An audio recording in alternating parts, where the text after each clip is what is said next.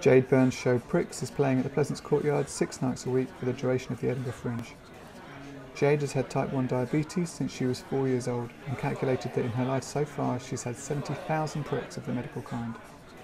Pricks challenges often confuse perceptions about the condition of type 1 diabetes. I spoke to Jade after her show and started by asking how the show came about. I must have spoken to, it's probably close to 50 type 1s or parents of type 1s. And so I did a lot of that though prior to me starting writing. I did a lot of that in two and a half years ago. It's probably when I started interviewing people for it. There's bits of most people's stories in there.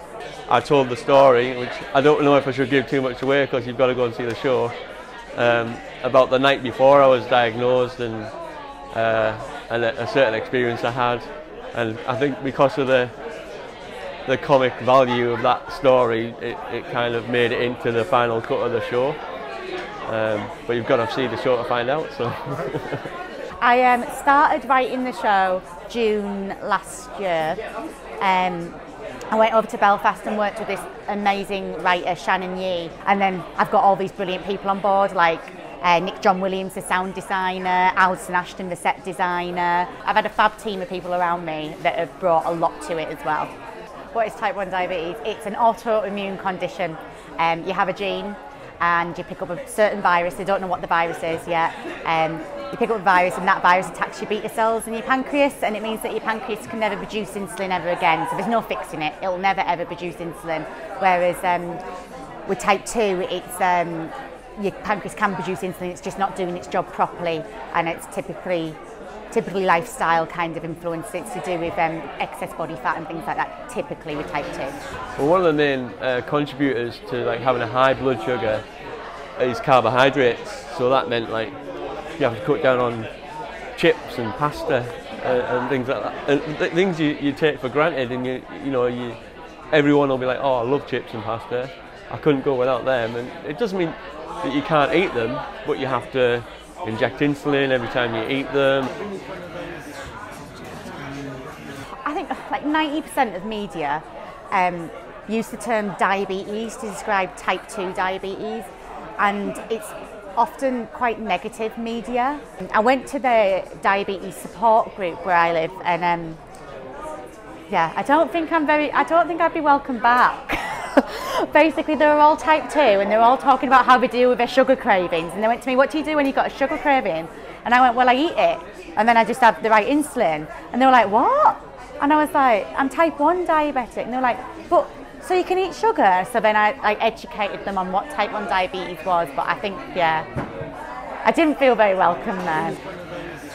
I think the easiest thing would be to call them two completely different things, change the name, and then as soon as you change the name, everyone's not going to automatically start making assumptions that they know what type 1 diabetes is. I'm on a trial at the moment for my Freestyle Libre. Basically, they're trialling it to prove that it's cheaper than pricking your finger, and it is. I think they'll prove it's cheaper than pricking your finger, and it'll be available on the NHS hopefully. It's the best thing about it is the graphs, so I can see when my blood sugar's going up and when my blood sugar's going down. So I can see I can work out the patterns and then work out my insulin, my carb ratios based on that. You just scan it with your phone. It's great. The emotional roller coaster that you experience is like everything I've experienced over the past 20 or so years is all compacted down into a 45-minute to an hour-long show. It's like, wow, all those things come up again. It's brilliant. It's very relevant, and all the experiences that Jade talks about in the show, I think as a type 1 diabetic, it's very easy to relate to.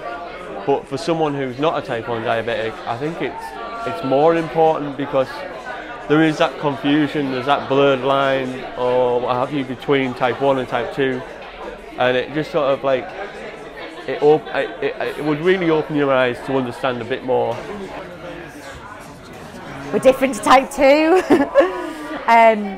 We're different. It's nothing to do with our weight, it's nothing to do with sugar.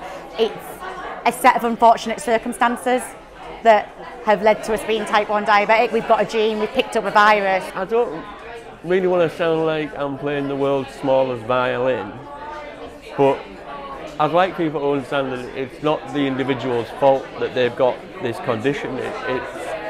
It's all down to luck of the draw. Yes, partly genetics and things like that, but it could really happen to any one of us. Pricks is on at the Cellar venue of the Pleasance Courtyard at 2:15 p.m. until the 27th of August.